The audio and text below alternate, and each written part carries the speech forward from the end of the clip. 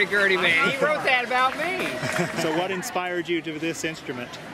I saw one, and I'd never seen one, and it has a very unusual sound, and this one is very pretty.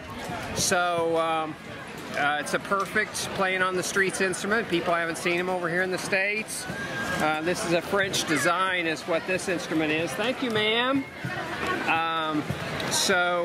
It just looks good and sounds good, and people are drawn to it, you know. They seem to like the sound too, you know. How long have you been busking? I was here last year some. I used to live in Indy and played the mountain dulcimer, and I'd go at lunches. I'd go to parks in Indianapolis. You know, so I've played in New Orleans. I've kind of played around some. It's just a hobby. It's something I like to do.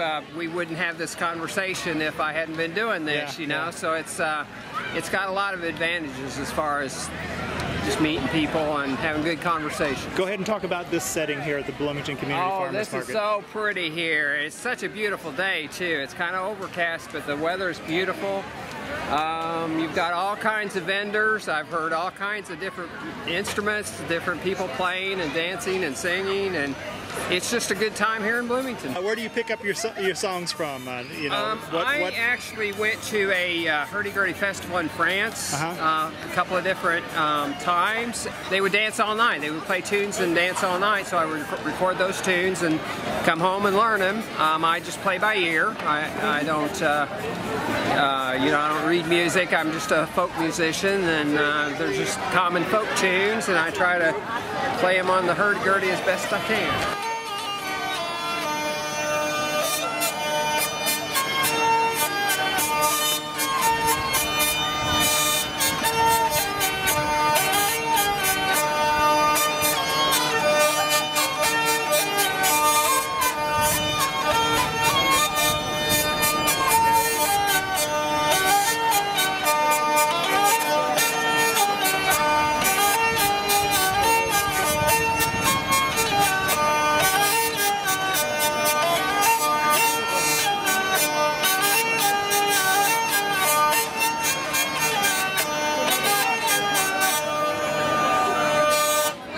Thank you.